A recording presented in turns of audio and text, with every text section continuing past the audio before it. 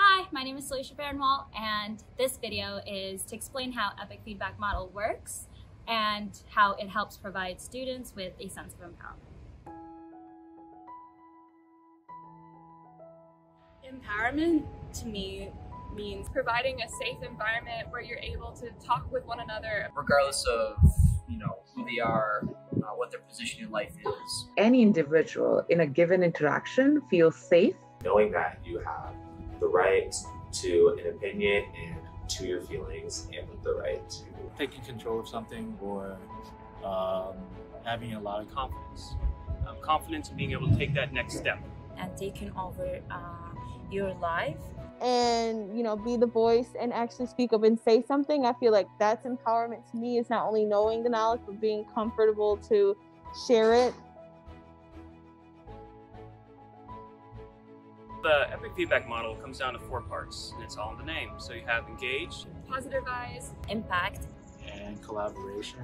is a way that we can give feedback to our peers. and it's a way to really be able to communicate thoughts respectively. You will find yourself in a challenging situation.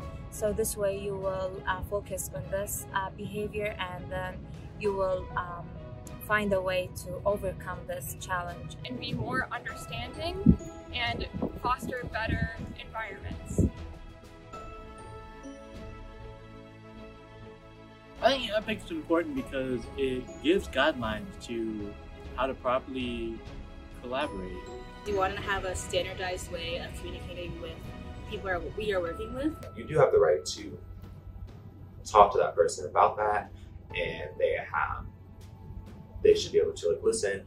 because feedback is inherent to every educational experience. We need to improve.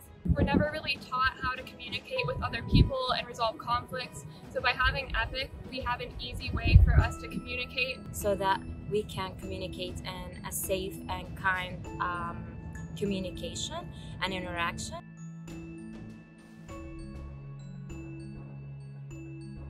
Epic can be applied in any situation while you're in clinicals and working in the hospitals. So you have to engage, whether it's, shift change or, you're getting an admit from a different floor. You have to engage, you have to communicate. A code situation, which is a very stressful situation.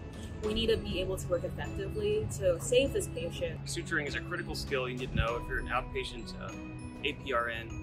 And it's a stressful skill to learn. It started from so small group, like family or just two of you, and then advance in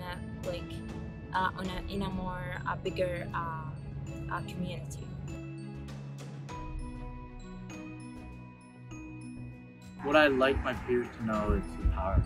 I really encourage you to read more about it and trying to apply it in your daily life. To understand all 4 aspects of Epic. I think it's really helpful and important that we are interacting with one another regularly and giving each other positive feedback. If you follow Epic, then the communication or the handoffs or the power dynamic, all of that can be eliminated. That it's not completely by one step at a time.